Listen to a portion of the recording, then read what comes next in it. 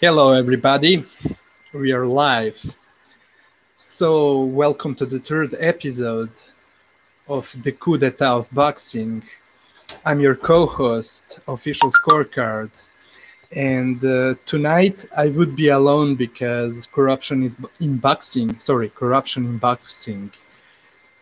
is not available due to sickness.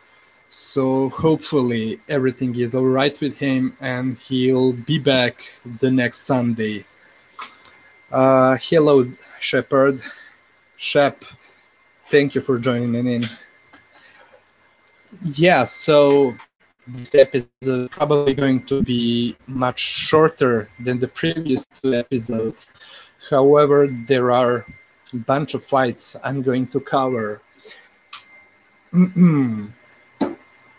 I'm going to talk about what happened the last night. There was two cards, Showtime's card and then Top Rank's card. Hello, Triple JJJ. Thank you for being here. Hope you're doing all right. Thank you for tuning in, guys, again. Anyways, yeah, like I said, on Showtime's card from the last night, Erickson Lubin fought Terrell Gausha, if I'm not butchering his name. Then there was Nyambayar versus Cobia Breedy, and highly touted Jaron Ennis, who faced Juan Carlos Abreu. Then there was Top Rank's card, headlined by Jose Pedraza against Javier Molina. I cut just two fights from that card, and afterwards I'm going to proceed talking about the upcoming fights, the fights that are taking place next week. Of course, I'm talking about Mairis Briedis versus Yuniel Dorticos, as well as the Charlo doubleheader. Sorry. Hello, 18s. So yeah, in that Charlo doubleheader, Jermall Charlo is going to face Sergiy Derevyanchenko, while his brother Jermell Charlo is facing Jaison Rosario, who upset J-Rock Williams in the previous fight and took his belt.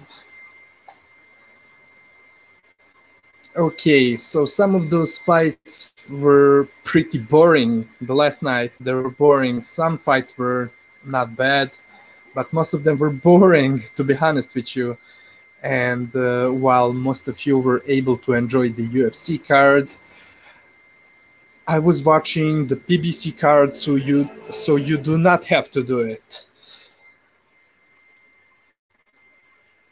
The main event, Erickson Lubin versus Gausha, was, in my opinion, such a boring and uneventful fight.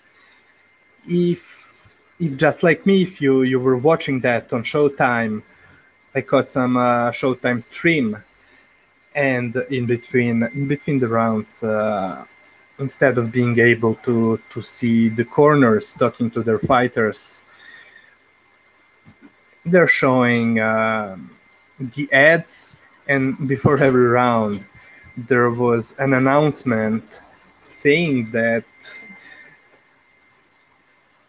the program may contain the scenes of violence. Well, they should have completely excluded that announcement from the main event, which was pretty much boring and uneventful. It was a real self-imposed torture to watch that main event, and everything was super boring up till the end of the 8th round, where the fight started being just slightly more interesting, and then in the 9th round there was more action. Yeah,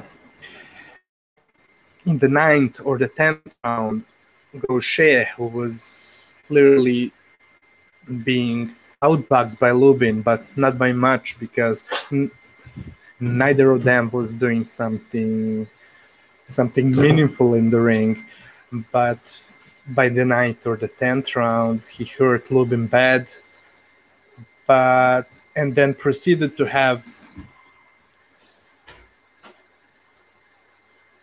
how do I say it? Anyways, in that last third,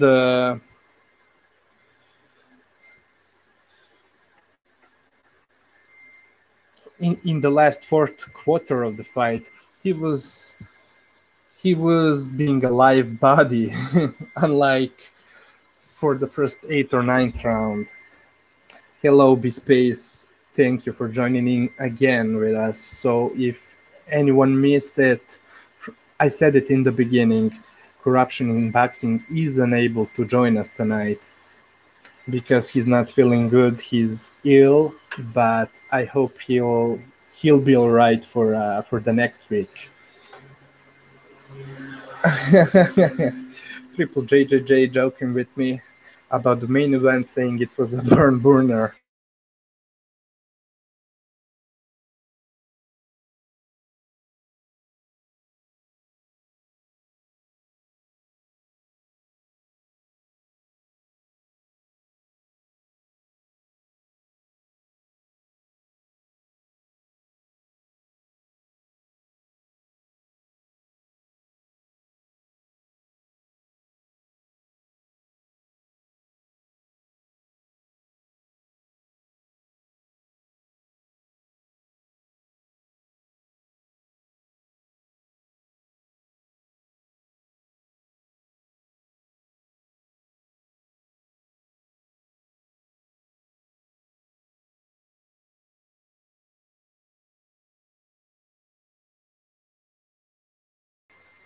Sorry for that. Yeah, I have some trouble with my connection. Anyways, what I was saying is, before talking about Nyambayar's fight, I'm just going to say a couple of words about Jaron but Ennis's fight against Juan Carlos Abreu. Abreu, who proved to be a tough customer in the past, was defeated and stopped, if I'm not wrong, in the middle rounds. I mean, in the early second half of the fight, 6th or 7th round, if I'm not wrong. Now Abreu, who showed to be a live body in his fight against what's the Russian's name? The Russian, his name starts with P. Oh, I completely forgot his name. Let me check it. But the Russian who's a 140, 47 pounder who's training in Lomachenko's camp. In that fight, he was clearly outboxed by Russian, but the thing is, and that fight, keep in mind, it happened a year or two ago. In that fight, he was trying things, he was being a live body, but in this fight, he was shelling up the whole time, not trying to do anything serious. I mean, just plodding. I think that Jaron Boots Ennis gave a very yeah, Saint Brit. By the way, welcome.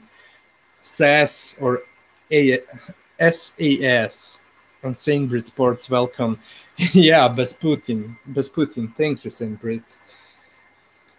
He was looking much better against Besputin. He was trying to land punches. He was attacking, so unlike his last night performance, where he just kept a high guard, and in the beginning, due to Ennis's work rate, he was not even able to plod forward. Couple of rounds in, he started plodding forward towards Boots Ennis, but however, he really had too much trouble with his work rate. And to Ennis's credit, um, knowing what we know about that type of fighters, let me use the S word, sleek fighters, like many people like to call them, and especially those coming from Philly, trying to be sleek in the ring, etc. And his boots, he has a very nice work rate, I think so. Now the thing is, in some ways, I like to compare Ennis to the 154 pounder whose name escapes me, Madrimov, yeah, Israel Madrimov from Uzbekistan, in a way that both of them are flashy fighters, but comparing them, you know, if I take my eye test into consideration and I compare both of them, I'd say Ennis has some things to, a lot of things to improve, and both of them have are giving too much openings to their opponents. Now, Boots Ennis, I like his work rate. I like that he has a pretty much high output, and he's working in the ring. He's not just trying to be defensive. He's not a gun shy boxer. That's one thing I like about him. Now the problem with him is that he's extremely open for the counters, especially when he goes in with 3, 4, 5 punch combos. Now, up till now, he did not really have an opponent who would be able to exploit those mistakes. But in my opinion, he really needs to correct and improve that. Similar to Madrimov, but just like I was saying about Madrimov in the previous episode, that I was hoping that it was just the case of Madrimov not taking his opponent seriously. I hope this is the case with Jaron Boots Ennis as well. I mean, he's pretty entertaining fighter, and of course, I like flash fighters because they're interesting and they could especially be interesting to the casuals. So there's a lot of potential of becoming a big star in the future. But I just think that he really needs to work on those things because he was very open for counters, and what Abreu was doing in the later rounds, he landed a couple of looping right hands upstairs, and also he was landing a lot of straight rights to the body, which were really telegraphed. I had the impression that he started telegraphing them in his changing room, so it was very easy to see those right hands. And I think that he was trying the right things, but he was just so gun shy, so defensive, not opening up, that at moments I thought that I was watching Jaron Ennis in a heavy bag. Now the thing about Ennis is, look, you don't even have to be technically perfect in order for people to start believing that you have a bright future in front of you, especially if you're working hard. And if Jaron Ennis is working hard, is dedicated in the ring, has the right team of coaches around him, good sparring partners, and being that he's, I think, only 23 years old, if he stays on the right track, I do believe he can really become a big name in boxing in the future. But with that said, I would really like to see him correct most of those things. By the way, hold on, before going to the number fight, big up to Big Dan, God bows to me, Justin Marshall, Box, big up to Box as well. Uh, and Chaka Pickard. Yeah. But about the number fight, so he fought Cobia Breedy, the guy who I was watching for the first time, and who took this fight on a 5 weeks notice, if I'm not wrong. And it was such a good fight, in my opinion. Now I'm going to take you through that fight. But just before that, big up to that guy as well. And I think people in the chat room are talking about the possible Virgil Ortiz versus Jaron Ennis fight. Look, if it happens at this very moment, at this point, I would certainly favor Virgil Ortiz. I think really highly of him, and but anyways, let's see them in a couple of years. Who knows how much Jaron Ennis would be able to improve, and in the future, in the next couple of years, it may become a very good fight between two young talented guys. The Troll Network, hello, my man. No homo. Yeah, but from this whole PBC card that played out last night, I really enjoyed the number fight. Now, like I told you, that guy Cobia Breedy, I saw him for the first time, and visually he's very resemblant to even his name to Bradley. Even a shaven head, bald guy, wearing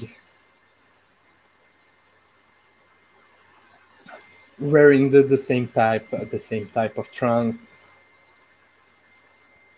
But anyways,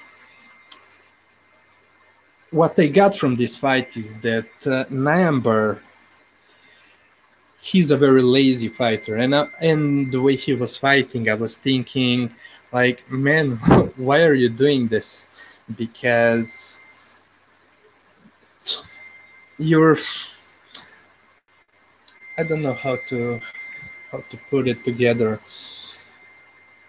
He seems really lazy in the ring. Even the first round, I saw that he's technically superior and has a bigger punching power than Breedy.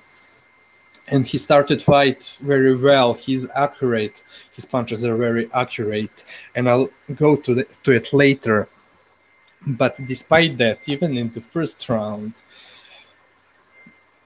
he was getting outlanded and outworked by Breedy.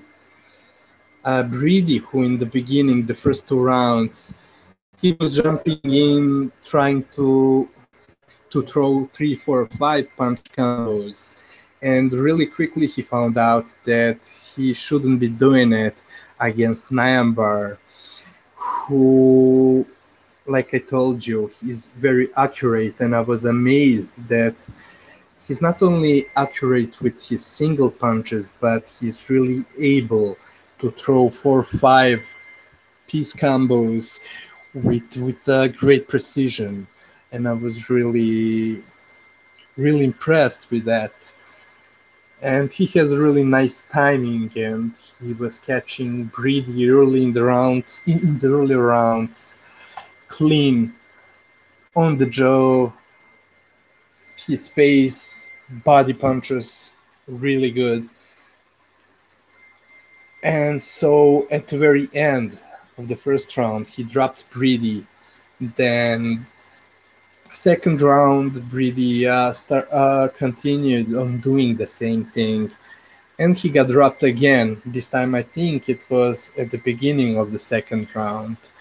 And then after that, Breedy recognized that he was staying too long in the pocket against Nyambayar, who's very precise, and who was not only countering him with single punches, but like I told you, with 3, 4, 5 piece combos, and all of those punches were accurate.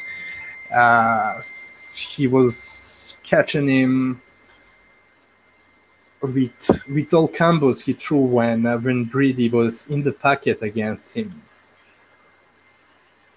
Now, on the other hand, Nyambayar showed me that his defense is not that good. He's getting easily caught with punches, especially since the third round on when what's his name, Cobia Breedy, when he started circling around, staying at long range, using all the ring estate available to him, moving all around the ring, and what he was looking to do was to get an angle and then jump in with single shots or 2-piece combos, short combos.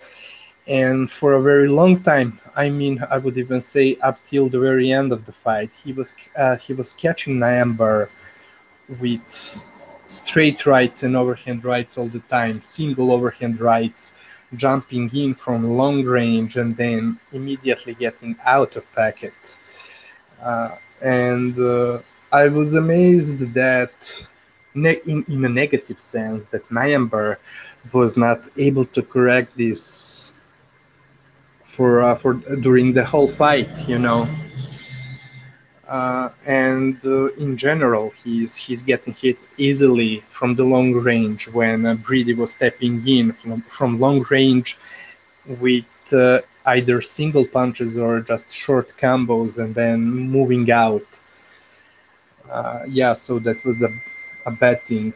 Hold on. In the chat room, the Shepherd of Suns saying King Tug was an elite amateur even at a young age. Yeah, and you know, I want to say a couple more things about him, Shep. I think that it's been such a long time before since I saw a fighter whose combos are so fluent. He's extremely fluent with his combos. He's very creative with his combos. I also think that the commentators were right that he was not using his jab enough, not nearly enough.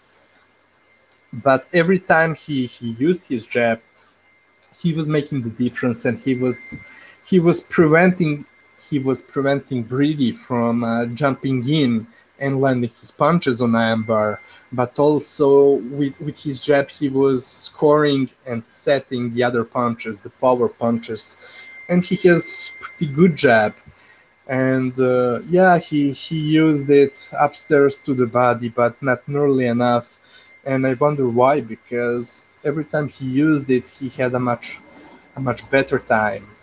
And yeah, and his body shots, I do think that his uppercuts are also great. He was landing a lot of extremely nice uppercuts to the body, both right and left uppercut. And speaking about his uppercuts and his combos, I was impressed with his. There was a combo that he used a couple of times in the mid rounds and in the second half of the fight, and it was to throw 1-2, then feint another straight right with his right shoulder, and then after that follow it up with the left uppercut upstairs. So he would throw 1-2, feint another 2 with his right shoulder, and then throw a left uppercut. Or he would throw straight right, straight left, then feint the right hand again, and come up with the left uppercut upstairs again. It was, I mean, it was adorable to see his combos, but unfortunately for him, he was not really letting his hands go. So it made me think, was it maybe he has some stamina issues? I was not sure. I was wondering about either his possible stamina issues, either about his chin. Maybe he doesn't want to get hit. Maybe he knows something we do not know, or I don't know at least, because unfortunately I was not following him in the amateurs, and to be honest with you, I was never really following the amateur fights to begin with, like most of you know. But I was really impressed every time he let his hands go. But he was picking too much the spots when he's going to fight, and that's why, look, if there was a bigger sense of urgency from him, I don't doubt he would be able to easily win most of the rounds, if not all the rounds, against Breedy. Breedy, who, you know, another way he reminds me of Bradley is that he's a workhorse. He works hard. You see that his skills are not that wonderful, at least not at the level of Nyambayar, not at all. But with his sheer activity and volume, he was able to outland Nyambayar in some of those rounds. Now the decision, of course, I was surprised that one of the judges had it 115, 111 for Breedy. I, I really thought that Breedy won a couple of rounds, and I was not sure because look, when I was watching that fight, I was more paying attention to both of the fighters, to their skills, to what they're doing, how they're fighting, instead of just simply scoring fights. If it was the case, I would be able to give you my precise score, but I was not really paying attention to that. That was not my, you know, I was not really concentrating on that. I was much more analyzing both of the fighters in the ring, their skills, what they're doing, etc. So yeah, I was confused with the scorecards, but at the same time, I had this suspicion that he may get robbed just because of his low work rate, and being that when both of them were throwing punches in the pocket, uh, you have these old ass judges scoring the fights, and they're not even seeing what's really happening. They're not paying attention whose punches are landing and whose punches are not landing. And there were many occasions where Breedy would get clipped in the exchange but continue fighting, especially throwing punches, especially in the later rounds. So yeah, the later rounds were very good. Now most of the middle rounds, it was Breedy circling, moving a lot, and jumping in with single or two-piece combos, single punches or two-piece combos, you know. So, and Nyambayar, on the other hand, was not feeling a sense of emergency to pressure him. He had problems cutting off the ring on him. Sorry, I got a call. Sorry for that. Anyways, who else is in the chat? Charlie Gotanov. Big up, yeah. Charlie Zelenov. Intangible Boxing News. Thank you for being here. John Gonzalez. Big up. And like I was always saying, it's always better to have John on your side than against you, because we know very well what he's doing with his victims. So we are so glad that John sees us as his friends. Yeah, for Johnny Boy, Johnny Boy, big up. Yeah, so salute to Johnny Boy Fight Palace. Most of you know him, but if you don't know him, visit his channel and subscribe. Uh, anyways, where was I? Yeah, so Nyambayar was having trouble. Was having trouble cutting off the ring, and he was being really lazy. But if he put more effort, he would be a clear winner even on the judges' scorecards. But anyways, that's it about this PBC card. By the way, for any of you tuning in just now, I'm alone on this show because Corruption was not able to participate due to illness. So I just spoke about the PBC card. I was able to see early in the morning, I was able to catch the replay of Robeisy Ramirez's fight against Felix Caraballo. And in between the fights on PBC, I caught the last 3 or 4 rounds of Ajagba versus Jonathan Rice. Now, when I tuned in, it was around the 7th round of the Ajagba fight.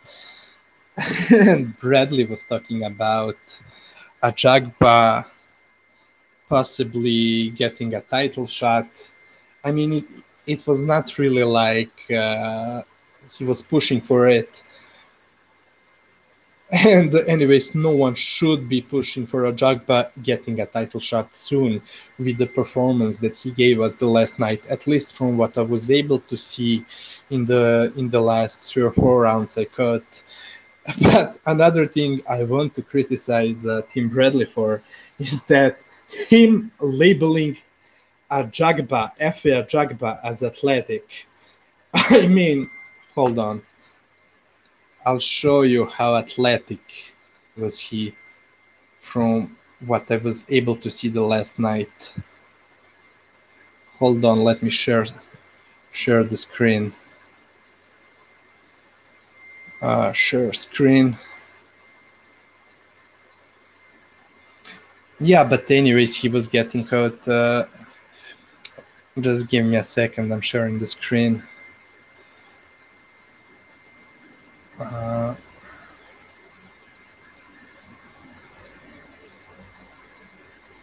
Okay, so here we are.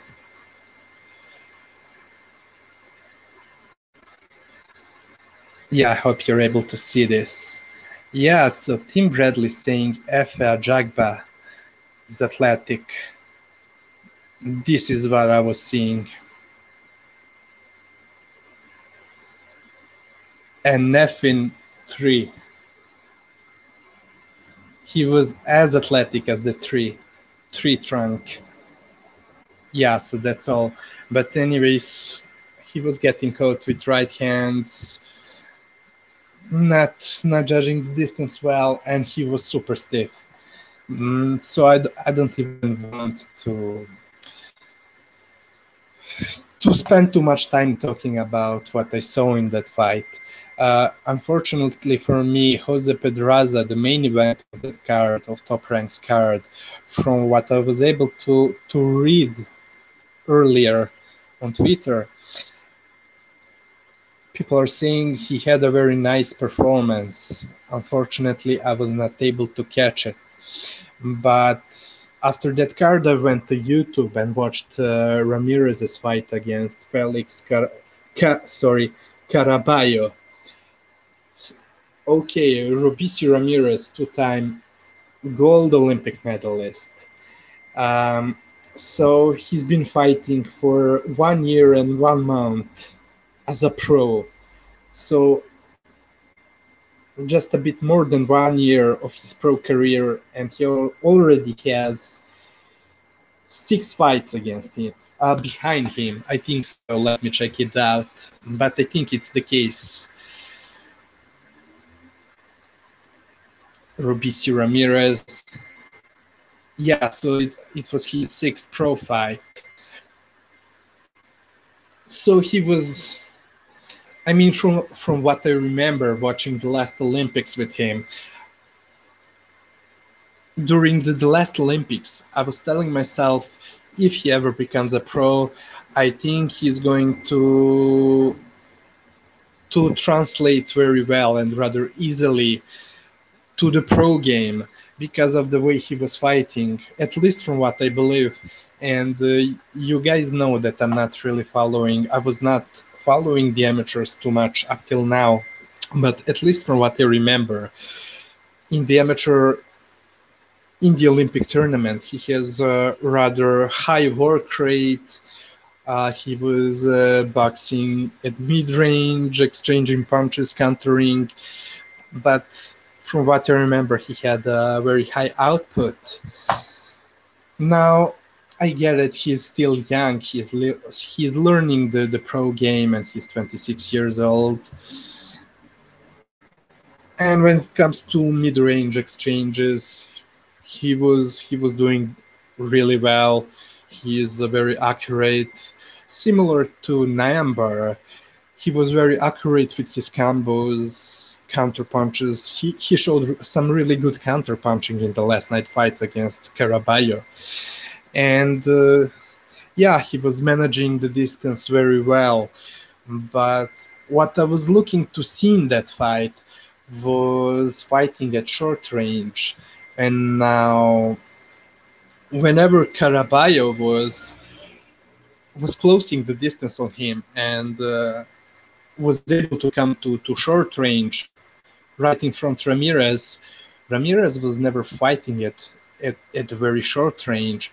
What he was doing was he was having his guard high and just trying to pivot out of that situation. For example, when Caraballo had him on the ropes, shoulder to shoulder, or rather, let's say, guard to guard, he kept that high guard and just he was trying to maneuver his opponent, and he had success doing so, but he was not really fighting on the inside. Now maybe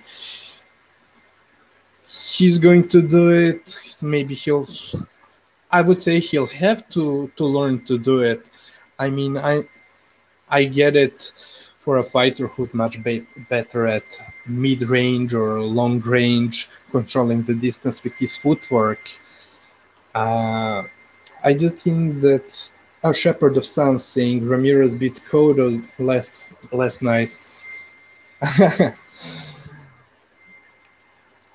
No, so of course, when you're fighting your opponent, of course you're going to, if you're able, you're going to pick the range you prefer to fight at.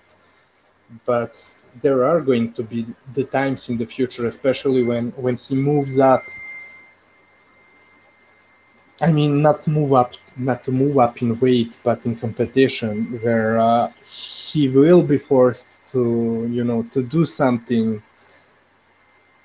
And let's put it just this way: he was doing well, not getting hit on the inside.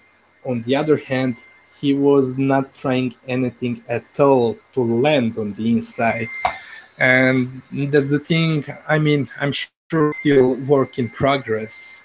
So, but other than that, he's counterpunching his combos, exchanges with his opponent.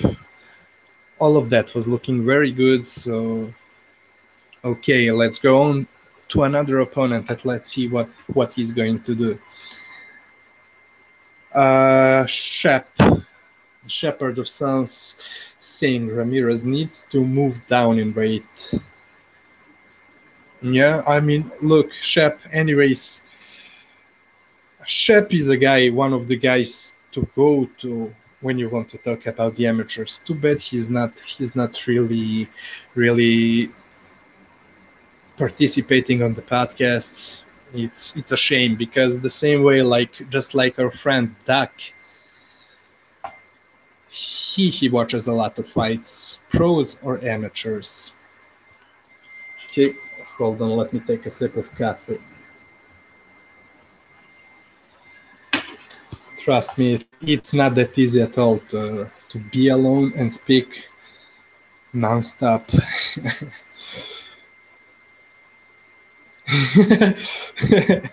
John Gonzalez earlier saying about Ajagba as athletic as my deceased victims.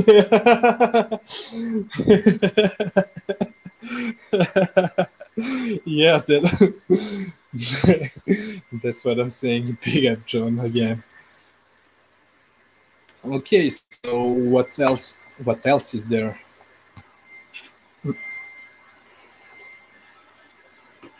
Oh, sorry guys. Yeah, like I told you, I need a lot of fluids, drinks, because I'm alone. Anyways, okay, so 40 minutes in, and I was able to cover all the fights I saw the last night. So what's next? Yeah, by my own planning, I'm going to talk about the future fights that are taking place the next week. So yeah, because we are not going. I mean, this is the last show before that finals, cruiserweight finals between Briedis and Yuniel Dorticos take place, and it's taking place the same day, or rather the same night. The Charlos doubleheader is taking place. So I'm going to talk about 3 of those fights. Now, Mairis Briedis versus Dorticos, it's taking place in Germany. Before this virus thing, it was scheduled to happen in Mairis Briedis' backyard in Latvia, but they switched to Germany, to Munich. And I'm even thinking if I should go to Germany. I mean, I'm not aware. I'm not even aware if we from France, if we can travel to Germany right now. I think so. Probably, I'm almost positive about that. So I was considering going to watch it live, but I'm not sure. Maybe I go there. Anyways, yeah. And if you're already following my own channel, you know that when this fight was already supposed to happen around, well, almost a year ago, I think, or less, I already did a fight preview, breakdown and prediction. And to be honest with you, my opinion hasn't changed a lot since that. The only difference is the home turf advantage that I was talking about in my video. The home turf advantage that Briedis was supposed to have if that fight was taking place in Latvia, but as it's not the case anymore, those things are not the same, of course. But anyways, me personally, I'm slightly favoring Briedis. And I mean, look, Yuniel Dorticos, if he's able to catch Briedis with his and he's a classic 1-2-3 type of fighter, puncher, Yuniel Dorticos I'm talking about, I'm sure he would be able to hurt Briedis and to hurt him bad. But and he showed a lot of stamina and a big work rate in his previous fight in semifinals against Andrew the Beast Tabiti. Yeah, but the difference between Andrew the Beast Tabiti and Mairis Briedis is that Tabiti was fighting at one range. He was staying outside of Briedis' range. Sorry, not Briedis', Dorticos' range, I mean. He was circling around the ring, and staying at outside all the time. So it was much easier for Dorticos, who by the way was cutting off the ring pretty well against him, to close the distance and catch him on the ropes, because Tabiri was doing half of Dorticos' job for him.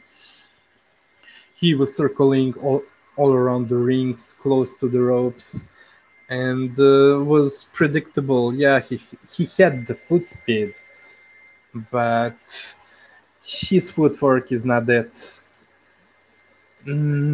educated. I do think that Tabiri is another, and I do think that Tabiri maybe isn't an American.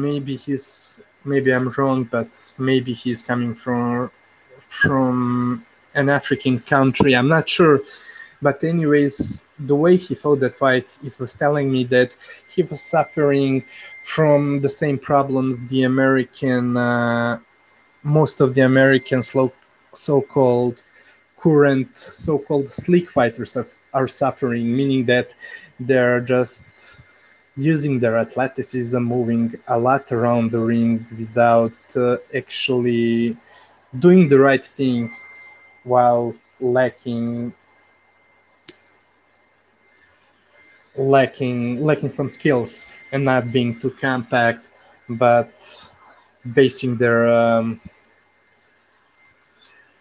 performances on their athletic abilities, on their speed, foot speed, hand speed, and just moving around. Saint Breed Sports saying, I don't know who to pick in that fight, and Jermall Derevyanchenko. Well, look, right now I'm talking about all those fights, so hopefully I would be able to help you, maybe not, let's see. But anyways, yeah, but he was staying at one same range until Dorticos was able to close the distance and land punches on him, trap him on the ropes, and land his combos. But Dorticos, anyways, he's someone who prefers to throw punches at long or at long range or long mid range, and I do think that his punches are kind of predictable.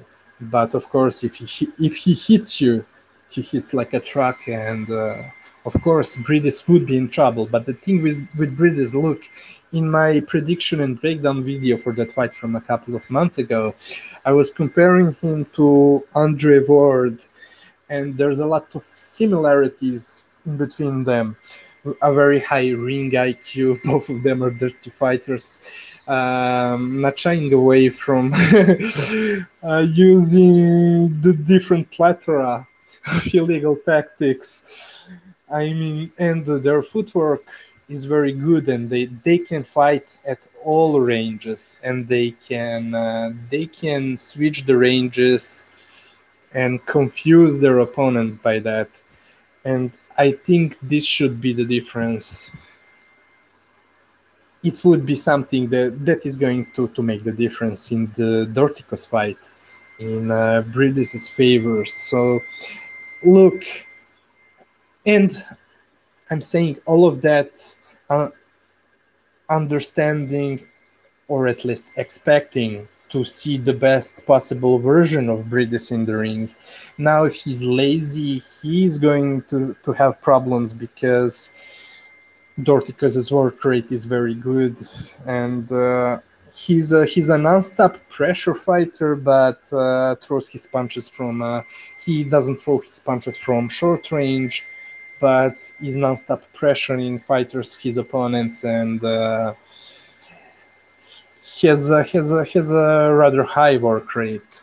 But the thing with Briedis is he can move laterally very well. He can switch the ranges from mid to short range, from long to mid range, and this way I think that he's going to confuse Dorticos. On top of that,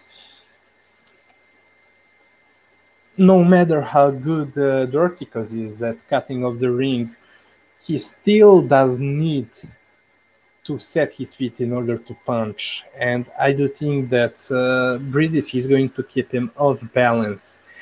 And although Gassiev in the last year's semifinals, or was it rather 2 years ago, a year or two ago, when Dorticos lost to Gassiev.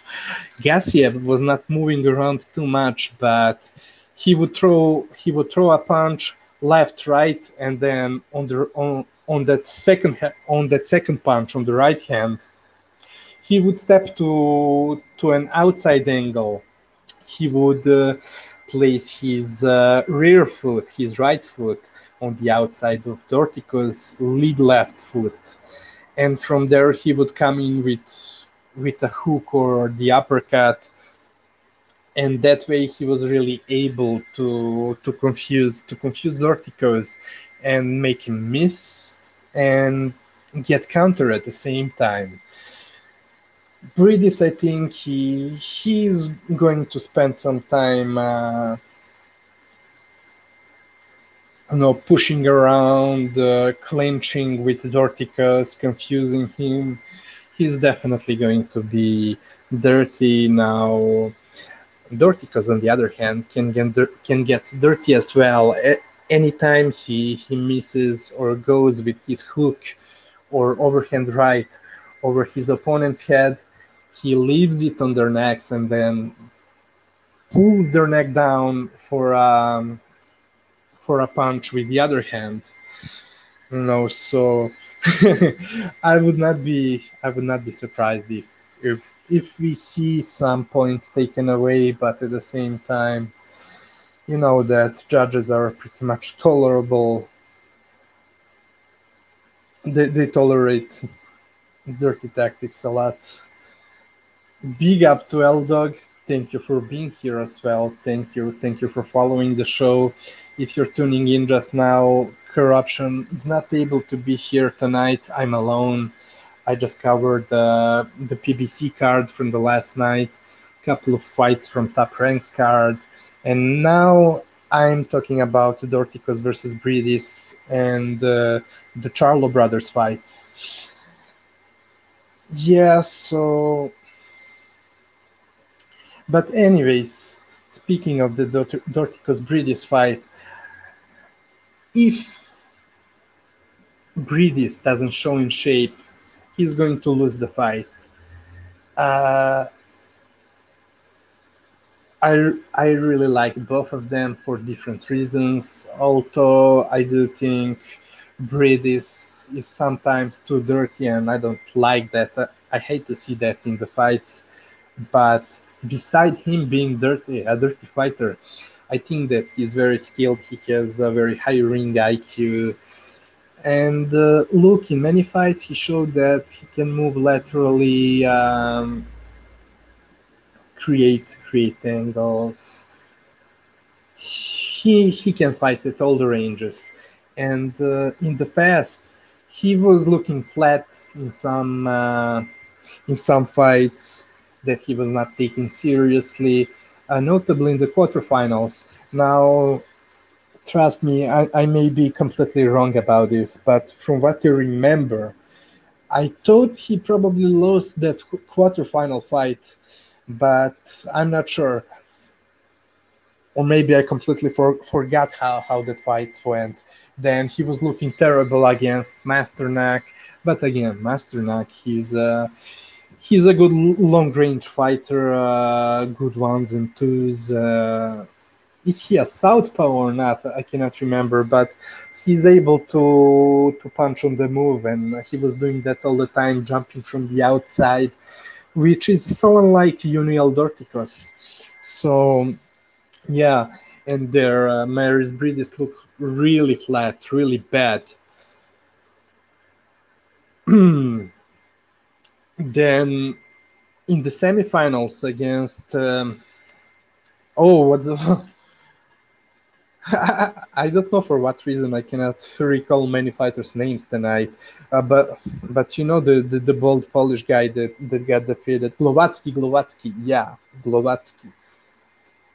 So against him, I thought that he was looking sharp in the beginning. That fight did not last long. That semifinal against Glowatsky, but I do think he was looking sharp in that fight. And then it was a shame the way that fight finished. And was it Rubber Bird refereeing that fight?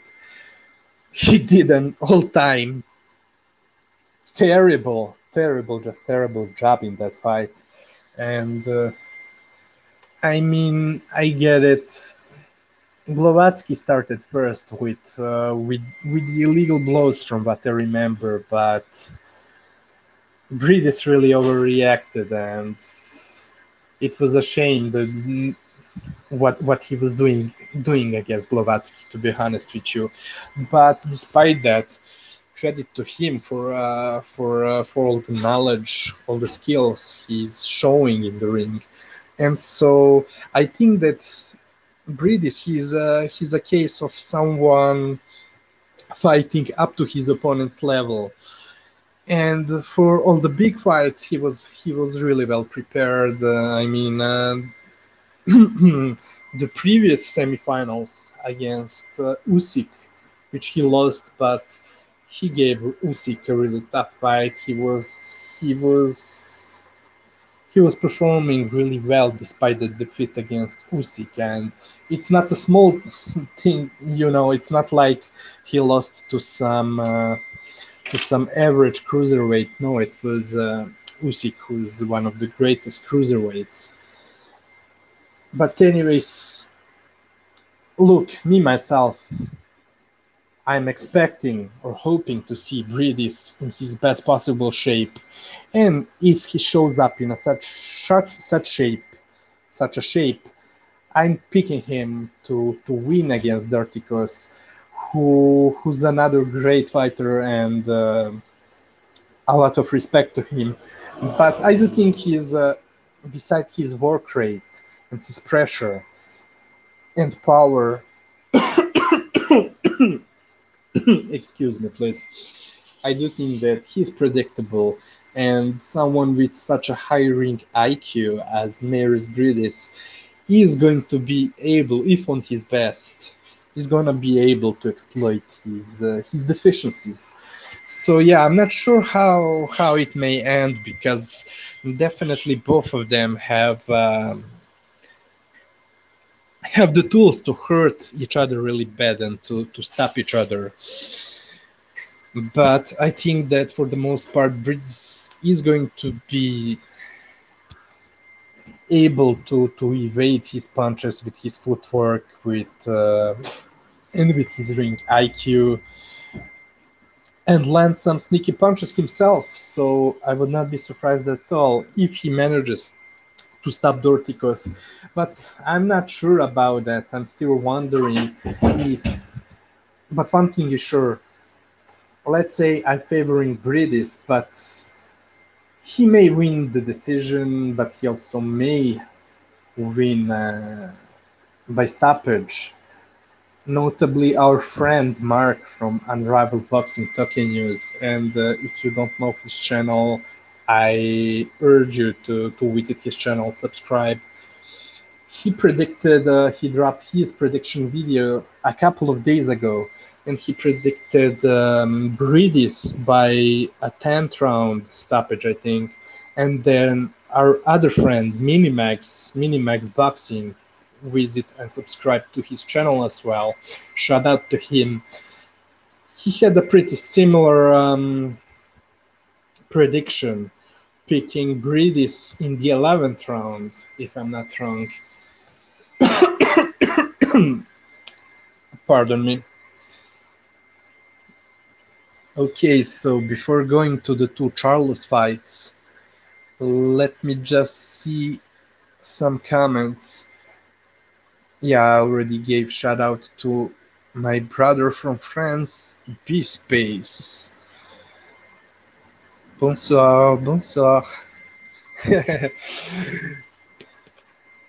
Oh, Shep, I missed your comment. So the thing about Briedis Dorticos fight was for your prediction league. Shep was saying, "Don't help him. He wants it for the prediction league." Yeah, again, big up L Dog. Uh, L Dog has Dorticos by late TKO or KO.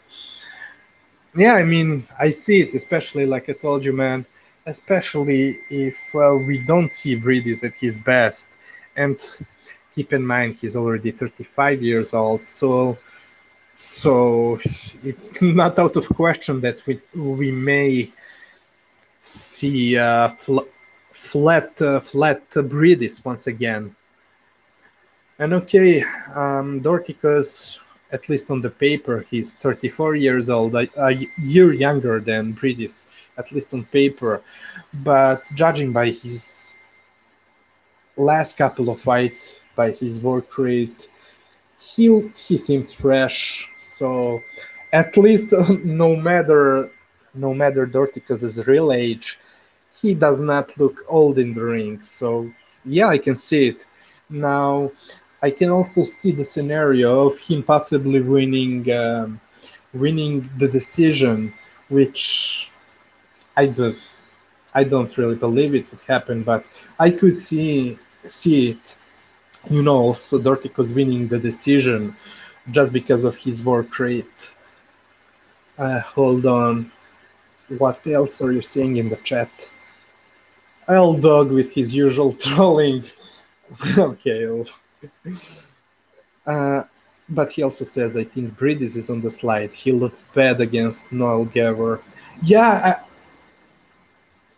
see, that was the quarterfinals. Right, L Dog. See, I'm not sure if it was the fight I was watching, but I thought that at least I was watching a couple of the quarterfinals live, and I thought one or two of the quarterfinals were robberies. So I'm wondering if if it was the case with the Briedis Noel fight.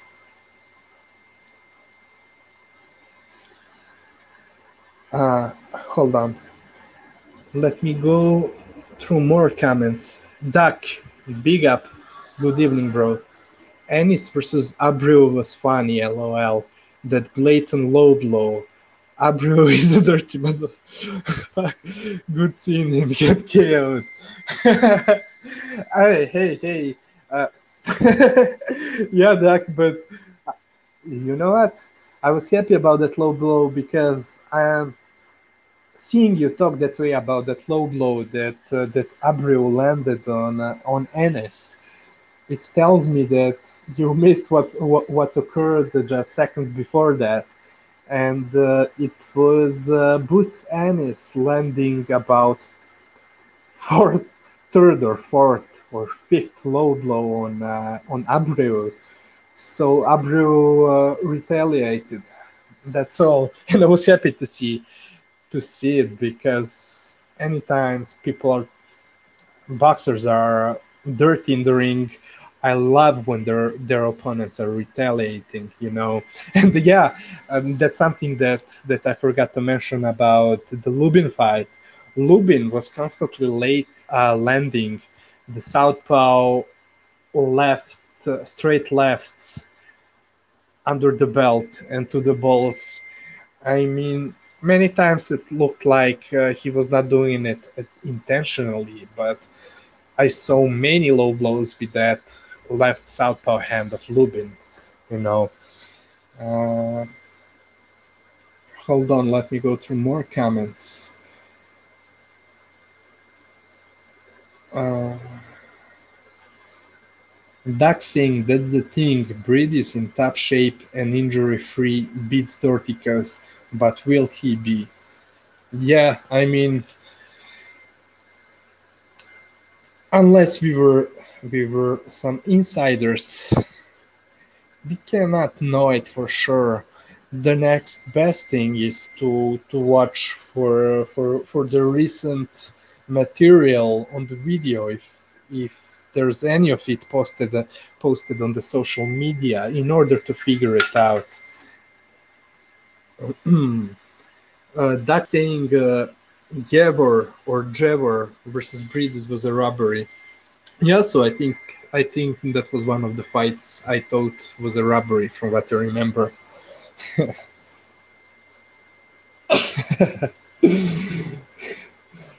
Funny names in the chat room.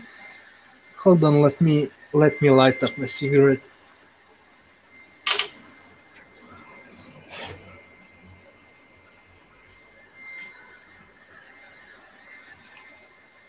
Duck again saying, "Oh yeah, I know it was retaliation official, but Abreu fights 13 every fight." I laughed my ass off. Oh, hold on. Yeah, you know what? The last fight from him was the one versus Besputin. Yeah, I think so.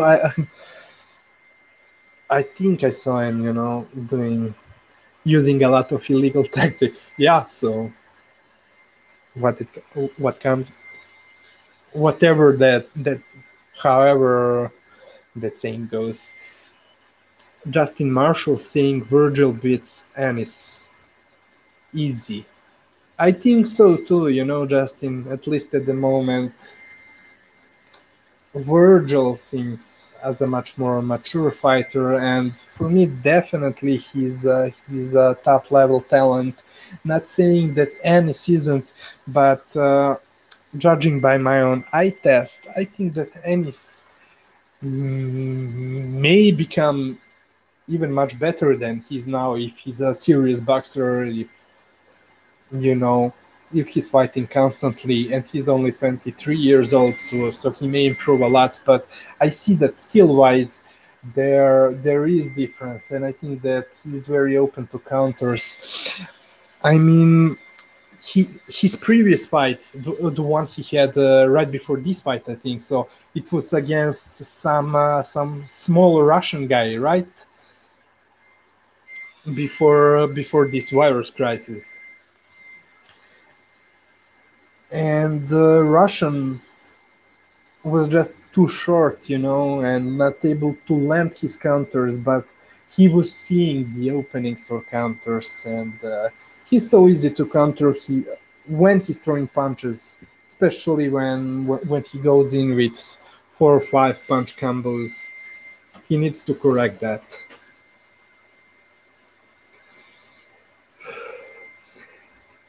Oh, Duck again saying Virgil couldn't put Samuel Vargas down.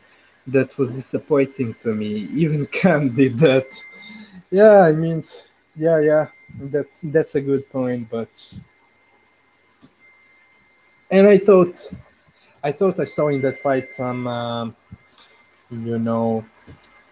of the mistakes Virgil was doing. I cannot remember what it really was, but other than that, I still thought that technically he was performing pretty well. But yeah, let me just take a couple of sips of coffee before going to the Charlo doubleheader. Now I'm going to leave Jermall Charlo versus Sergiy Derevyanchenko for the last.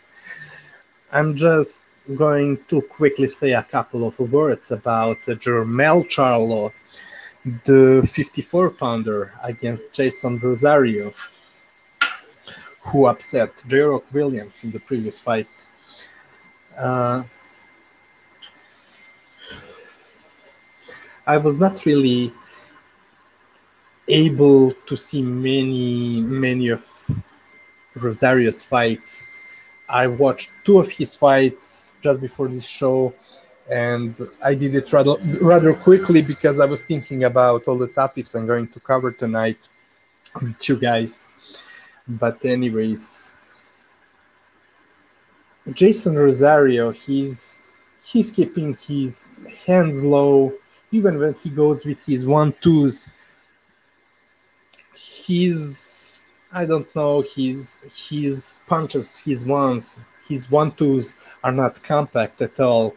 He's very open to the counter punches, you know. And even J-Rock Williams was able, despite having a much shorter arm length, he was able to counter him with many jabs and right hands, long right hands, and even initiate the action and land 1 and 2s on Jeison Rosario. So yeah, not only that Jeison Rosario is very open upstairs and is telegraphing his punches, and the way he throws them, they're not compact at all. I don't know how to describe it, but he stays very open for the punches upstairs. And the difference between two Charlo brothers is that the one he's fighting the next week, he has much quicker 1-2s, and despite even the younger Jermell Charlo telegraphing his 1-2 sometimes, they're much quicker and much quicker and compact than his bigger brother Jermall Charlo.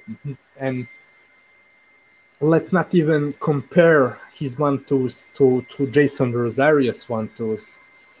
So I would expect Jermell Charlo to stop him. I haven't seen too much of Jermell's fights neither. Before going, before how do you say it? Before betting on those two fights, and I have the intention to bet on both of the Charlos fights, despite the odds not being really good at all, in my opinion. But nothing surprising about it. I'm positive. I'm definitely going to pick Jermell Charlo against Jeison Rosario. And so yeah, I have Jermell Charlo winning.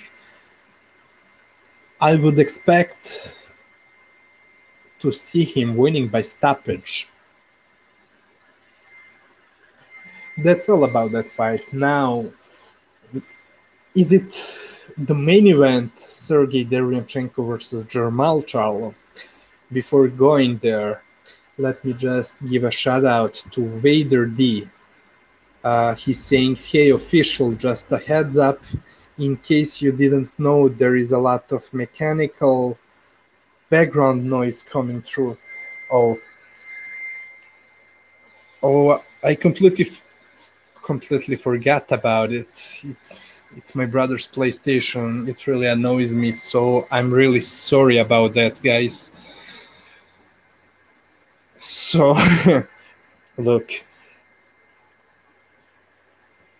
I'm gonna mute myself a second and see if he can turn it off. If not, oh, he cannot do it. So yeah, sorry about that. Sorry for that background noise. Really sorry about that. Thank you for letting me know. I even forgot about it, and it really annoys me.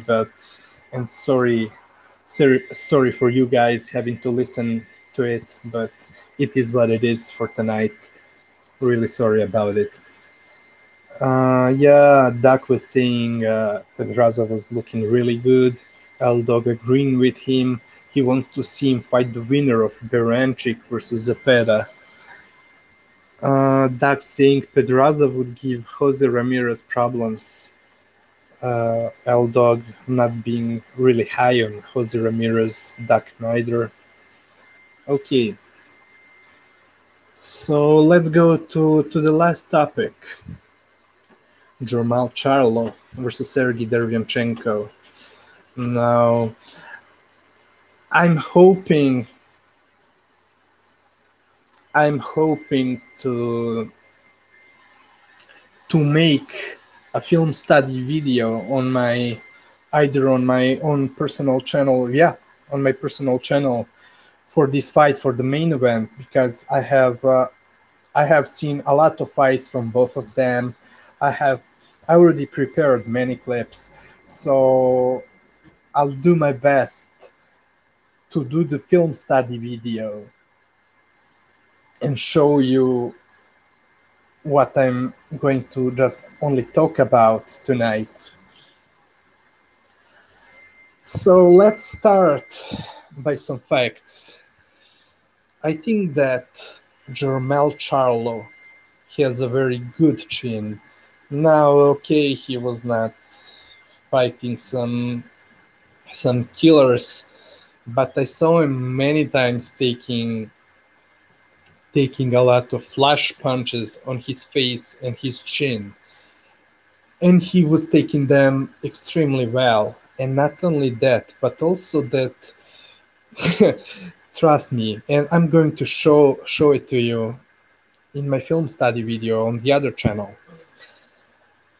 Many times I saw him in the exchanges getting clipped right on the chin with some good punches, and then proceeding to throw his punches almost immediately after getting clipped.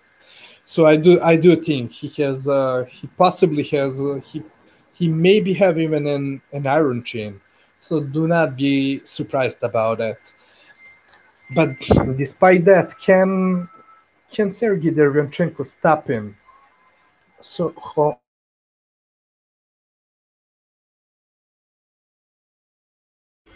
sorry for that.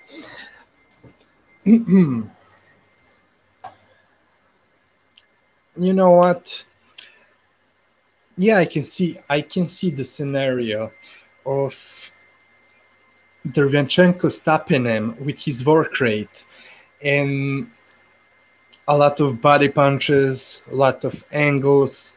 So his style would definitely be something that Jermall Charlo never saw in the ring before Derevyanchenko. So there's that possibility. But I'm not so sure about it. I don't bank on it. I saw some people picking Sergiy, but it's really difficult for me to take really that scenario really seriously. I mean, yeah, it can happen, and to be honest with you, I prefer Derevyanchenko style over Charlo style or even over Golovkin style. But I'm just trying to come up with the right prediction. I'm in the quote-unquote business of giving you the right predictions. At least that's my point on YouTube, either on this channel or on my own personal channel. I'm trying to give you the right predictions, not just to blindly root for fighters. So yeah, I mean, with his work rate, and he definitely may land a lot of body punches, especially since the way I really closely analyze his fight against Triple G, and the way he was able to land a lot of punches against Triple G was when Triple G was trying to throw Steve jabs.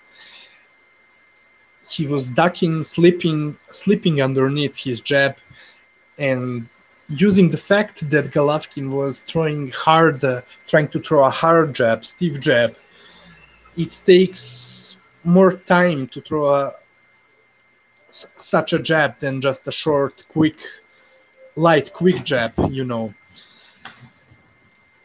So he was able not only slip underneath it, but right after slipping, he was putting his right glove over Golovkin's jabbing hand after Golovkin missed with the jab, and he was disabling Golovkin. Okay, so there's no more noise in the background. That's a good thing. Yeah, so after slipping Golovkin's jab and getting on the inside, he would immediately put his gloves on Golovkin's left upper arm, preventing him from getting that left arm in a high guard position. That way he was able to manipulate it to prevent him from keeping his left arm and left glove up, and he would usually start with combos to the body, then go upstairs. And the reason why after the body punches he was also able to land the punches upstairs against Golovkin was because he was keeping that right glove over Golovkin's left upper arm, preventing him to to keep it up after missing with his jab. So that way I can see, I can see Derevyanchenko getting even having an even easier time getting on the inside against Charlo, because Charlo, unlike Golovkin's jab, he's not really, he has a quicker jab, more explosive jab, but he's not really able to use it in different ways, in at least not as many different ways as Triple G is able to use it. Pardon me again. Yeah. So, and by the way, Golovkin, and I thought about making a separate video showing you the skills of Golovkin, how he was able to change the way he was throwing that left hand throughout that fight against Derevyanchenko, despite being out of his prime. When he figured out what Derevyanchenko was doing, he started hooking off his jab, because and that's something that Charlo, the Jermall Charlo, may and should really, I would encourage him to do against Derevyanchenko, hooking off the jab, not just throwing single jabs, and especially not that stiff power jab. He should rather look to make it quick as possible, because after getting countered to the body many times by Derevyanchenko, what Golovkin was doing from that point on, the only time he stepped in with a stiff jab against Derevyanchenko was when Derevyanchenko was on the outside and out of balance, bouncing, not having a solid connection between the canvas and his feet. That was the only way from that point on that Golovkin was throwing stiff jabs. And Golovkin, he also used his uppercut really well. And he started using jab, left hook, right uppercut, and it was landing. And this is something I would encourage Charlo to do. And moreover, he has really good uppercut, deadly uppercut on the inside. So yeah, I definitely can see Charlo hurting Derevyanchenko. And another point that no one was mentioning about Derevyanchenko is that he tends to get tired in the late rounds from the fights I saw from him. Now, I'm not 100% sure, but I think it was the case in the last two rounds against Jacobs. Maybe not, maybe I'm wrong about that fight, but I'm 100% sure about his fight against Golovkin. Golovkin completely took it over in the last two rounds. So, yeah, Derevyanchenko, his activity, his punching output is really high, and he's very energetic in the ring, fighting all the time. Throws a lot of punches, moves a lot, uses a lot of upper body movement, but I would not be surprised if in this fight as well, by the 10th round, his stamina gets depleted because of his activity, Now, can I see Charlo stopping him? I can see it definitely, but I'm not so sure about it neither. I mean, he can set up punches, and look, the bad thing is that I cannot remember all the things I saw in while studying their fights in this COUP in these couple of previous days. But I'm definitely not going to miss anything in my film study on the other channel, because I saw so many things that Charlo is doing, that he can do, that can really hurt Derevyanchenko, and the way he can set up his punches, and the other way around as well for Derevyanchenko, how can really exploit Charles' deficiencies. Now, I remember one thing. I think one of the keys for Sergiy Derevyanchenko would be to use that double jab stepping in on the inside, because the way Charlo, especially in the later rounds, he can stand his ground and then block the first punch from his opponent when his opponent is stepping in, and then get the leverage to counter him on his second punch. But most of the times when his opponents are stepping in with jab or with 1-2s, what Charlo is doing is he parries a first jab while stepping back, and when he's stepping back, he moves his upper body away from that lead, from his lead hand. So he really stays open for a second jab, and then once you get him out of balance, when you catch him with punches, they don't have to be. The good thing for Derevyanchenko is that he's not loading up on his punches. He's more based on, his style is based on activity, and it's going to be a very good thing for Derevyanchenko, because that's exactly what he needs against Charlo to defeat Charlo. He doesn't have to load up on his punches, at least to defeat him, at least in the eyes of boxing fans, of the viewers. Not saying anything about the scorecards.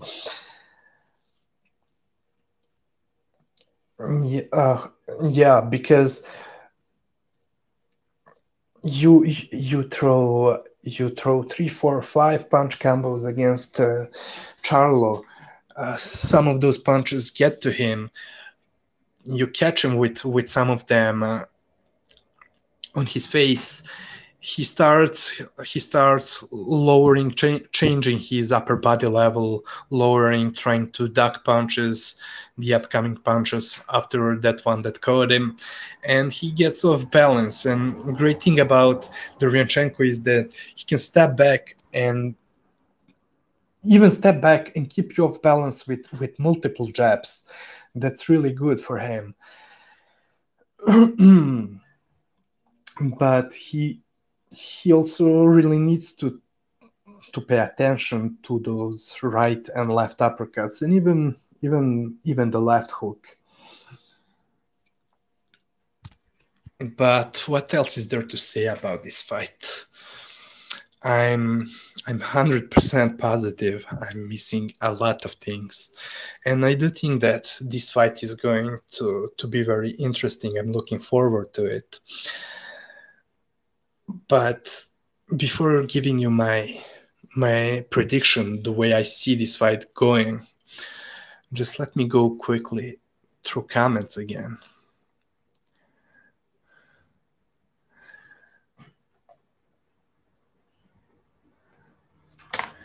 Vader D saying, I have heard Broner is making a comeback at 140. I think Pedraza versus Broner would actually be good, with Pedraza switch hitting almost his former like style now. Yeah, first of all, I'm looking forward to see that fight of his that I missed, that happened, that took place the last night. Hold on. B-Space saying, older Charlo hasn't had any fights against fighter like Sergiy. Yeah, that's what I was saying, B. Yeah, totally. So that's a huge question. So what else was B-Space saying?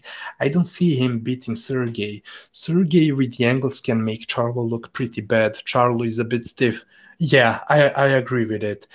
His activity combined with angles, and plus on top of that, like you said, yeah, Charlo can be sometimes too vanilla, too upright, too stiff. Both of them, Charlos, they have extremely good fundamentals, and I do think they're very good fighters. But yeah, he can be a bit too upright. But I'll come to my prediction in a minute, in a second. But I can totally see it be space. Just give me a second to finish with reading all the comments, and I'll get right to it. Duck, I don't think they will give Derevyanchenko the decision, man. Charlo is headlining a pay-per-view now. Wait to hear what I have to say about that. Eldog saying Derevyanchenko might be shot. He took a lot of punishment over the course of his last 3 fights. Yeah, that's another big question mark about it. I mean, we may not, we don't know it for sure. Yeah, that's definitely a possibility. He may be shot, maybe not, but maybe he turns out to be totally okay on the fight night the next week. At least I hope so, but because I'm looking forward to seeing a good fight, so it would be a shame, but I don't want to say that he's probably shot. Maybe it's the case, maybe not, but I just don't want to talk about my ASS. Duck is going with a split decision for Jermall. L-Dog is going with hold on, L-Dog. You're talking about Jermell, Charlo. Jermell is a 154-pounder, the one who's fighting. Oh, yeah, no, okay, yeah. So that's it. So Charlo versus Rosario, he's picking Charlo mid-round stoppage. Yeah, I can see something like that. I can even see Jermell ending him in the first couple of rounds. 3, 4, 5, 6, I don't know exactly, but definitely I'm expecting to see a stoppage. And then L-Dog is also picking Jermall Charlo, late round stoppage versus Sergiy Derevyanchenko. Duck, I can't pick Jermall by stoppage when he couldn't put Brandon Adams and Caraballo away, lol. Yeah, I mean, but yeah, different styles, different fights, but I would say the difference with Korobov is that he was not really getting on the inside. He was, even when getting close to him, he was doing it. I mean, Sergiy would definitely do it too, but going to the blind angle. But the thing is, Korobov was boxing in and out, countering Jermall Charlos' foot movement with his own, stepping in at the right time, throwing his left hand and then getting out at an angle. While Derevyanchenko, he will spend much more time in the pocket. He doesn't have the same type of footwork or the same type of style, So that's why I can see, although I'm seeing what you're saying, I still can see Jermall Charlo stopping him. I'm not so sure about it, but yeah. Hold on.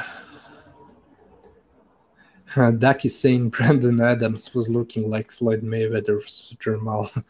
Oh, I went through a lot of both of their fights, Sergiy's and Charlos fights. I'm sure I saw the Adams fight. I just cannot remember how it went down. Real Jimmy Mac. Big up to you, Jimmy. Nice to see you. Thank you for being here. Official, my bro. How we doing? Doing well.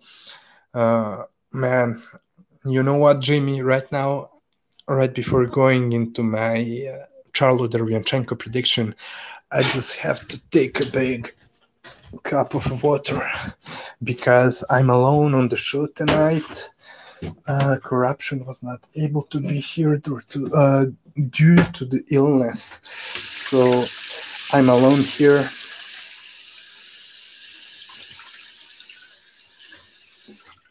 I need my water so bad. Sorry guys, just give me a really quick second.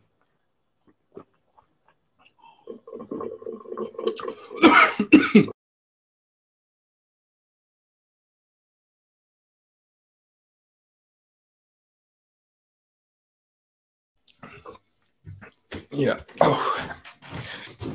We're back.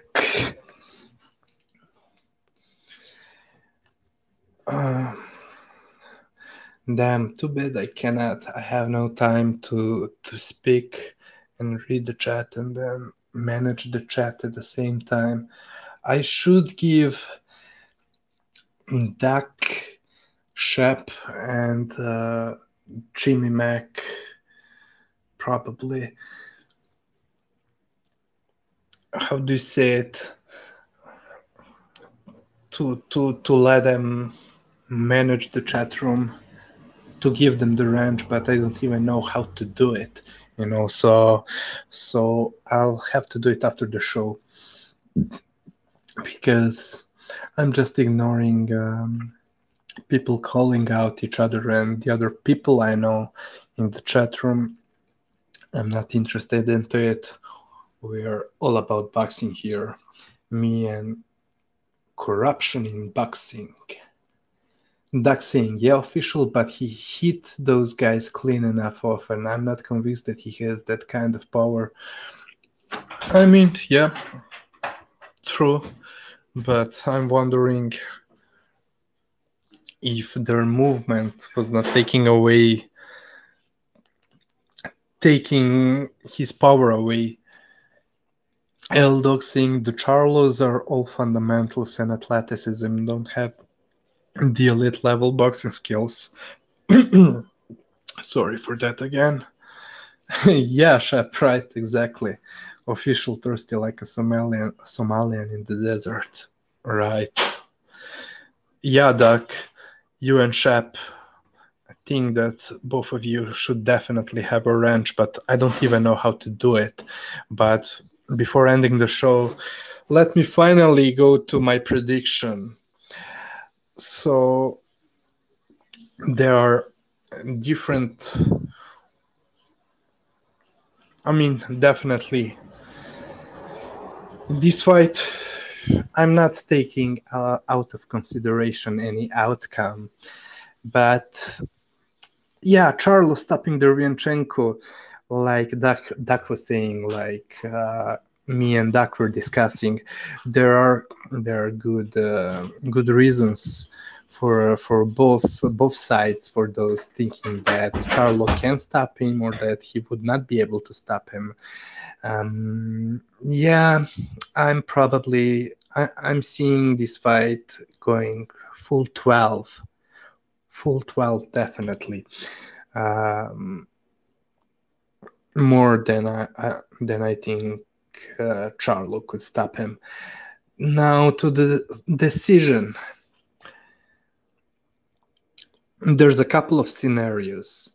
I can see Derevyanchenko outboxing him, but the thing is, I do not believe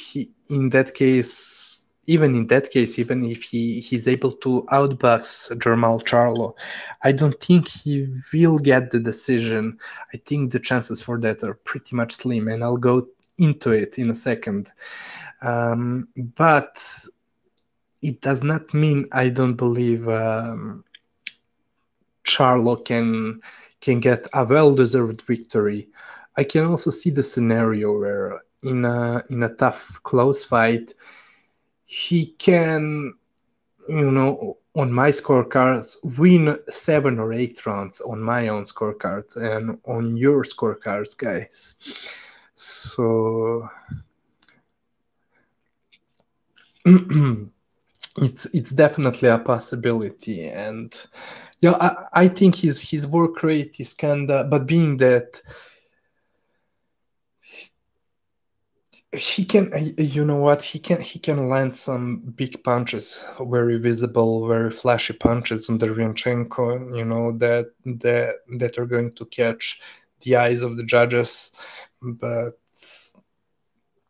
we know that anyways, money is catching the eyes of the judges even more so than any activity in the ring that they're watching. I do think that the fight will go this way. Sergiy Derevyanchenko will probably win more rounds in the ring against Charlo, but the decision will go to Charlo. Now, yeah, him Charlo winning the official decision and really deserving a victory is possible as well. The only thing is that Sergiy Derevyanchenko has a much higher work rate, and he's very different to any of the previous Jermall Charlos opponents.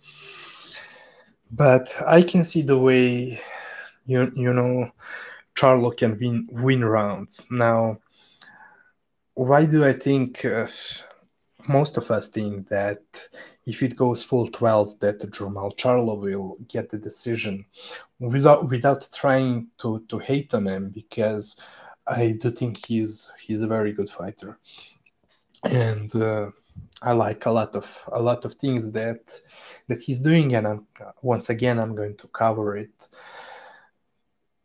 in a film study.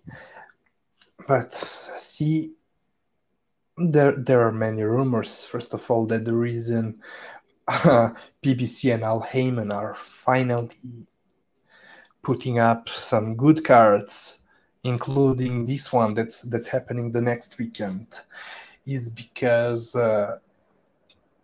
they got an ultimatum from the networks. They have their boxers on, meaning that they had enough of pathetic viewing numbers and them matching up their biggest fighters against nobody is giving them the showcase fights, beaten up on bumps.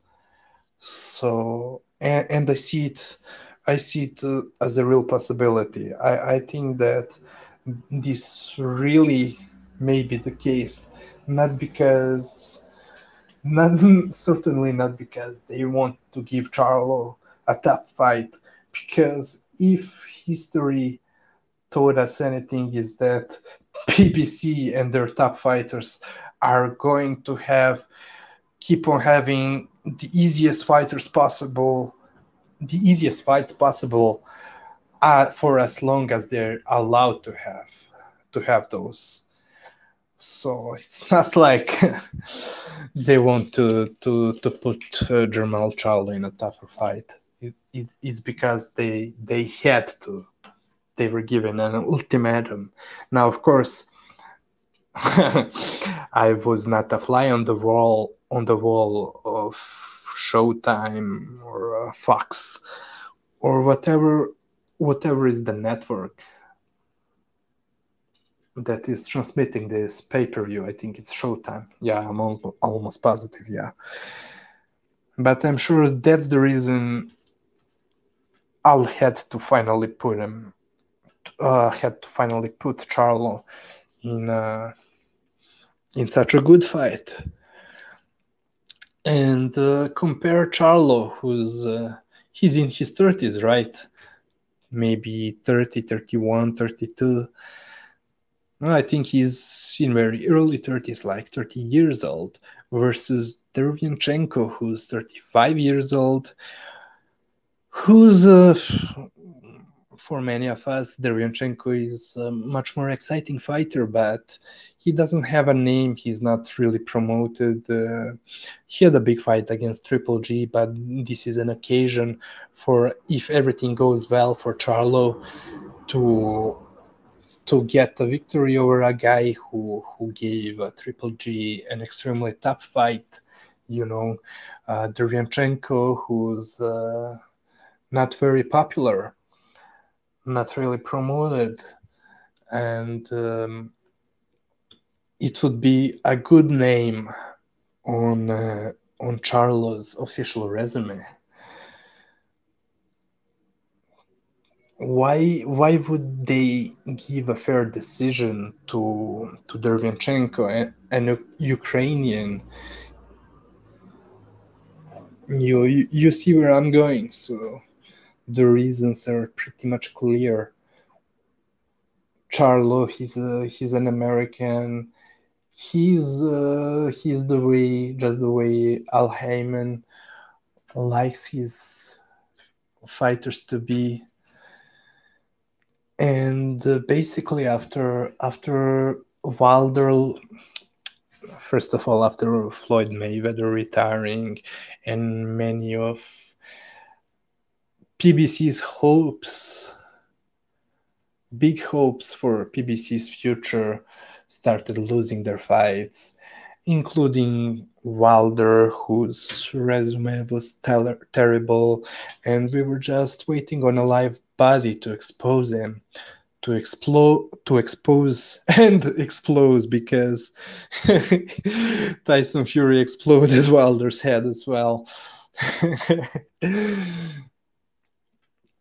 After Wilder being exposed, the only thing PBC got are Gervonta Davis, who's another guy whose time is coming, and the Charlos brothers. I mean, Gervonta Tank Davis is a very talented fighter, but I've been saying this for a long time. I saw him in his earlier pro days. He was fighting a low level opposition, but he was trying so many different things. I'm positive, 100% positive, he regressed. He looks worse than ever, despite all the experience he had. And let's not pretend like he had a huge experience. He was fighting bums. Even Gamboa, 50 years old Gamboa, 40 years old, the Cuban age is the real 50s. Yeah, Shep, thank you. Yeah, so Charlos, both of them are 30 years old. Yeah, versus Derevyanchenko, 35, and like you and other guys are saying, who's possibly on a decline, who's possibly shot, and doesn't have that reach among the boxing public in the US. So there is no reason to promote Derevyanchenko and give him the victory. But with that being said, still, one more time, I'm not at all excluding a possibility of Jermall Charlo winning a well-deserved victory neither. Yeah, Tank, definitely he regressed. He's doing nothing, but him and the two Charlo brothers are all that PBC got right now. And yeah, I'm putting much more. I have bigger expectations at this point from the Charlos than from Tank, to be honest with you. Although I used to like Tank very much when I started following his earlier fights, there was a lot of different things that he was doing well. Nice footwork, in and out movement, countering, boxing on the move, not only power punching and explosive counters.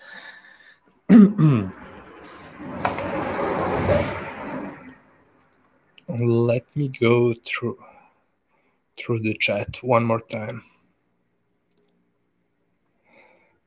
Oh, Duck, he wants to see Pedraza versus Gervonta rematch.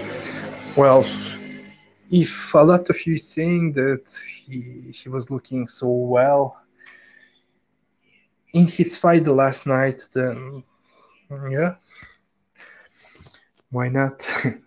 I mean, I have to see that fight first. Sorry for a second.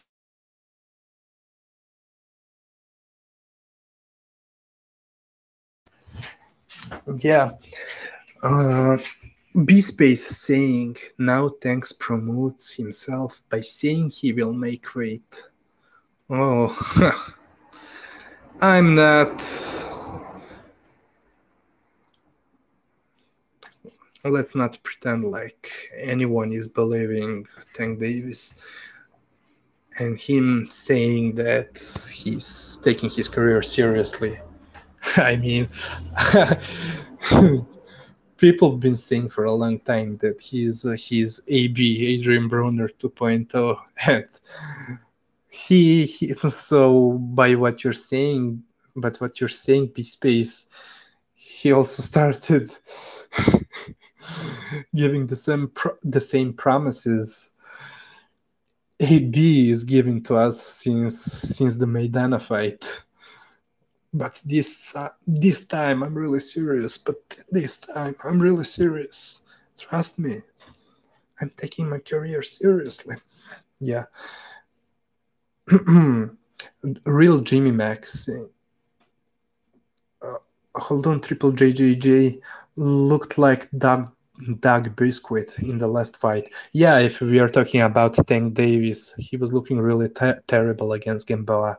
Real Jimmy Mac saying this is set up to be an alley-oop for Charlo. Well, yeah, good name on the record because there's not a huge possibility of Derevyanchenko stopping. I'm not saying it's impossible. I can see it happening, and I'll told you exactly how it can happen. It could happen, but most of us are not expecting that. Eldog saying Pedraza beats him now that Pedraza isn't drained. Possibility, a good possibility. But one more time, I have to go and check that fight, see it for myself. Real Jimmy Mac also saying Gervonta is one of those guys who feels like the work is already done and he needs to. Oh, sorry, my chat disappeared. I have to restart my PC, so it will take a minute or two. Man, if you guys listening to this podcast just knew how many technical troubles we are having, you would not believe it. Okay, I'm gonna read the chat on my phone. Yeah, I read Eldog saying Pedraza beats him now that Pedraza isn't drained. Real Jimmy Mac was saying Gervonta is one of those guys who feels like the work is already done and all he needs to do is to lose weight in camp and spar. Yeah, I mean, it's not a surprise. He's not taking boxing seriously. Saint Breed Sports Team Zoo versus Dennis Hogan in December. Triple JJJ saying only thing Tank takes seriously is his bad eating habits. Yeah, and to be honest, I'm similar to him in that regard. L Dog is saying Team Zoo and Madrimov are both KOing Lubin if they're ever facing. Duck saying like Lubin wouldn't beat the ish out of Horn. Hold on, let me light up a cigarette.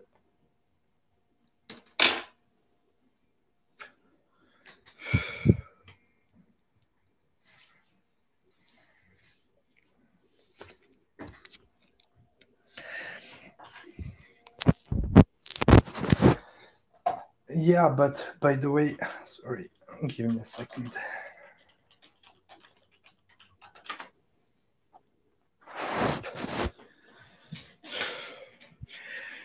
But by the way, being that earlier during this show I spoke about Briedis versus Dorticos fight, I mean, you guys, you can go and check some of Corruption's videos on his own channel named Corruption in Boxing. where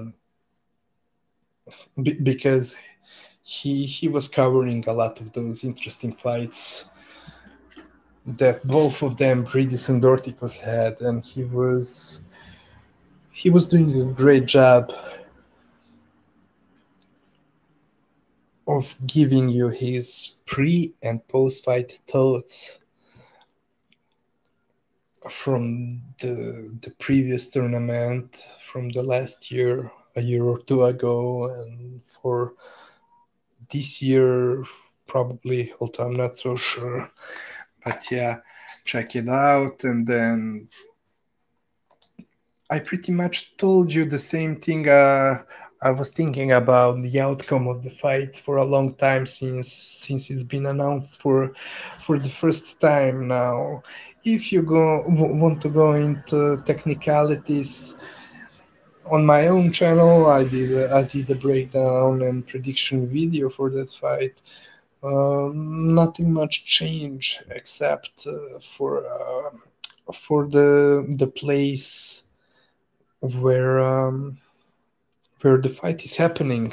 It means it's not happening in Riga, Latvia, but instead in Munich, Germany. It may change the way the judges score the fight, the way the referee behaves. I'm not sure. But you know very well what Robert Bird was doing in semifinals of Briedis versus Glovatsky in Riga, Latvia.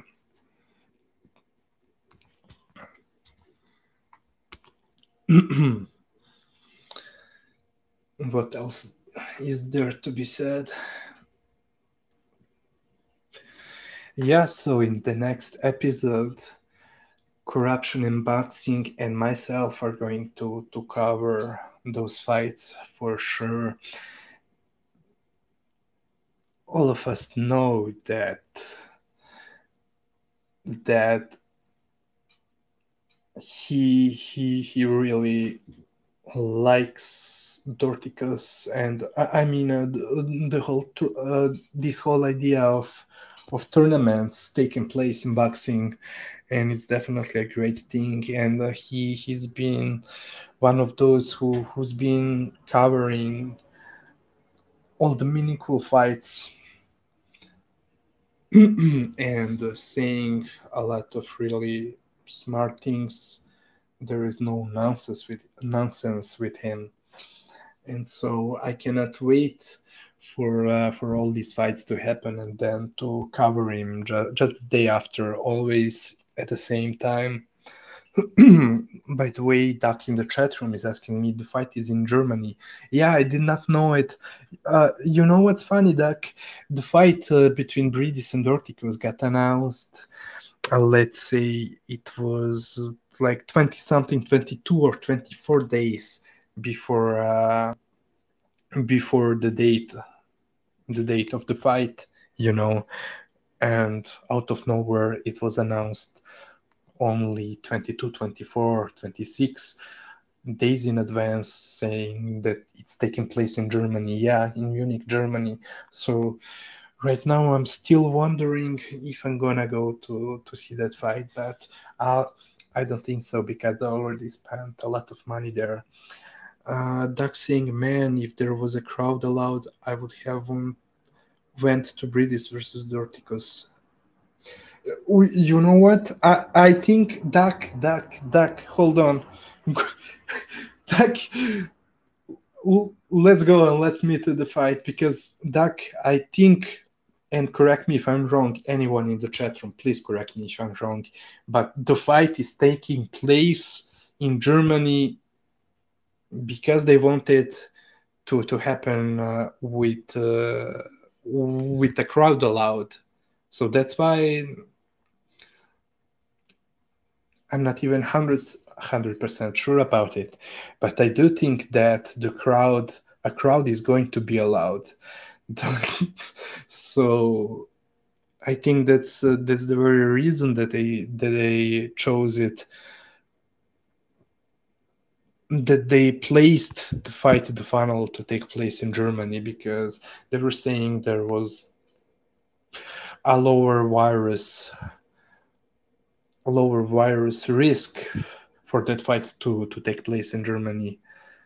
But yeah, just check out Dak and let me know on Discord or somewhere else, on Twitter, if the crowd is going to be allowed. Because if it is, I may consider going there, despite me already spending a lot of money this month. But I may consider going there if a crowd is allowed. It would be really nice to see such a huge fight, and a fight of the highest order in a very underrated yet great division that is cruiserweight division. But anyways, I want to give huge shout out first of all to all of you being here with me. First of all, big up to the co-host or the host, because I call him to me he's the brain behind this podcast, but he's unable to be here tonight. Corruption in boxing. I hope you're doing well, Corruption. Get well, and see you the next week. Big up to all of you in the chat room: Duck, Jimmy Mac, Triple JJJ, L Dog, Shep, B Space, Saint Brit Sports, That Guy. Who else was there? Hold on, let me see. I remember Johnny Boy was there for a while, for a second. Big up to him. I told you, check out his channel if you don't already know him.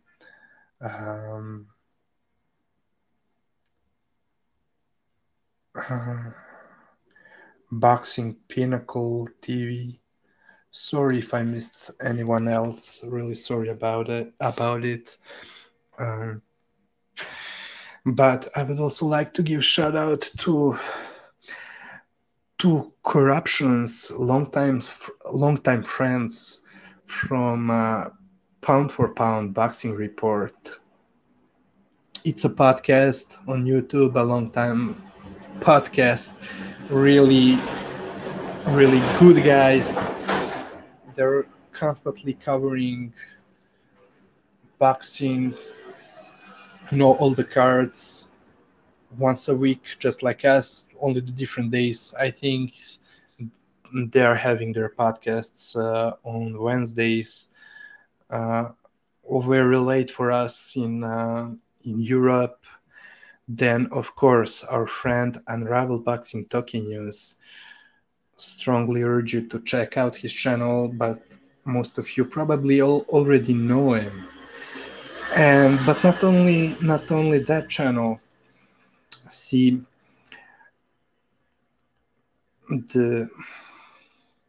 I was always saying this: a 6'5" guy with a gun is a very dangerous guy.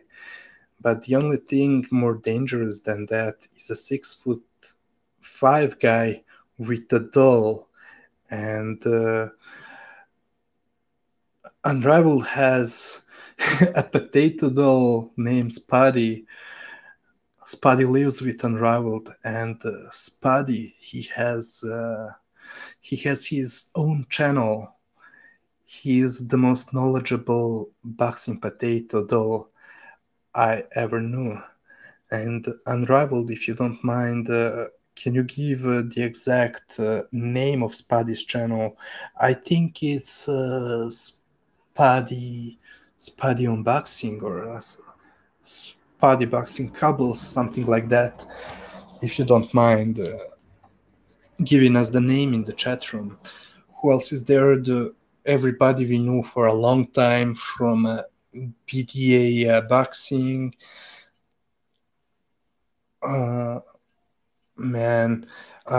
G-Man, check out G-Man. He's another Irish guy just like Mark. I only recently discovered his channel, and he's constant with not only with his views but also with his videos. Oh, and I don't want to forget our another big friend, Dell from Blue Collar Sports TV. Check out his channel, one of the best channels, British channels. There's a lot of huge British channels on boxing here, but Dell is also doing a great job, just like the other channels I mentioned. So that's it. Thank you for being here, and really sorry if I missed someone, any channels or any of you in the chat room. You can catch us every time. I mean, every week at the same time, every Sunday. So for Europe, for Paris, Central Europe, it would be 9 p.m. In LA, it would be in the noon. New York, 3 p.m. Or if you're in Asia, Tokyo, 4 a.m. Australia, 5 a.m. The UK, 8 p.m. So thank you for being with me, being with us. The next week, corruption in boxing is going to be here, and trust me, I cannot wait to see what is he going to say about the fights that are taking place the next weekend, just day before our podcast. I know he cannot wait to see Briedis versus Dorticos neither. Later, Triple JJJ. Later, everyone else. Peace out. Thank you guys one more time.